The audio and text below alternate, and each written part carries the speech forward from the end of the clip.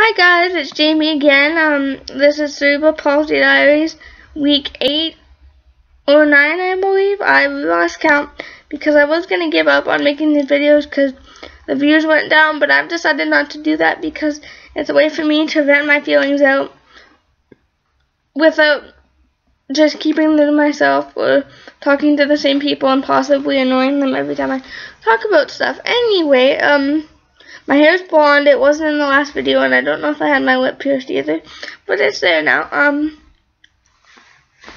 I want to talk about the subject of relationships today, because when you're in a wheelchair or have some kind of physical handicap where you have to wear leg braces, arm braces, crutches, blah blah blah, that can be a little bit more difficult because in today's society, it's kind of sad.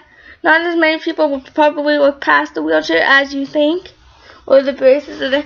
But chances are you will get sad about this sometimes, because I have episodes like that, but then I get over it.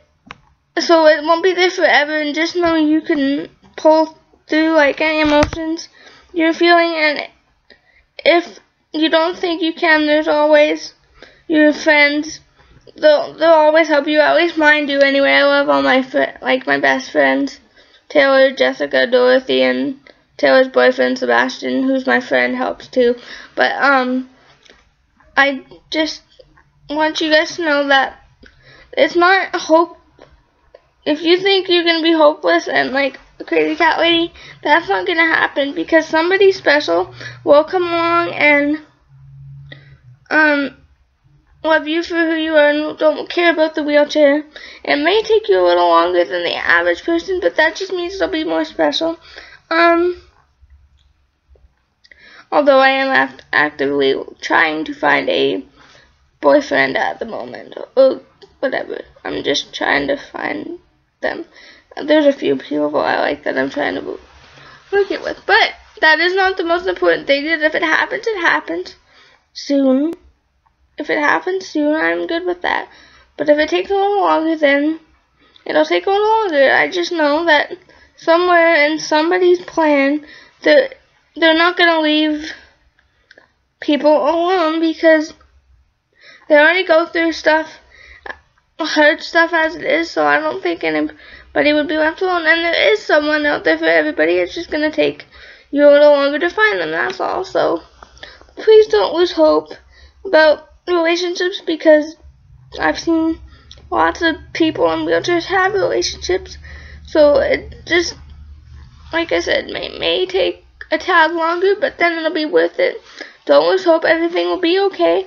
And I don't know if I mentioned this in the last video, in the minutes before, but I'm still going to continue to make these videos. I was thinking of stopping, but I decided not to, because they help me get my feelings out to people, and if I can get my feelings relatable to one person and I can help them, and that's all that matters to me. So this is a relatively short video. So I'm just gonna stop this video now, and I will publish it, and hopefully it doesn't take too long, and hopefully I get comments or likes or shares or something. But that's not important to me either, because if I can, like I said, if I can get this message across to one person, then it'll make it all worthwhile, and if I can make their day better, then that's good too. So yeah.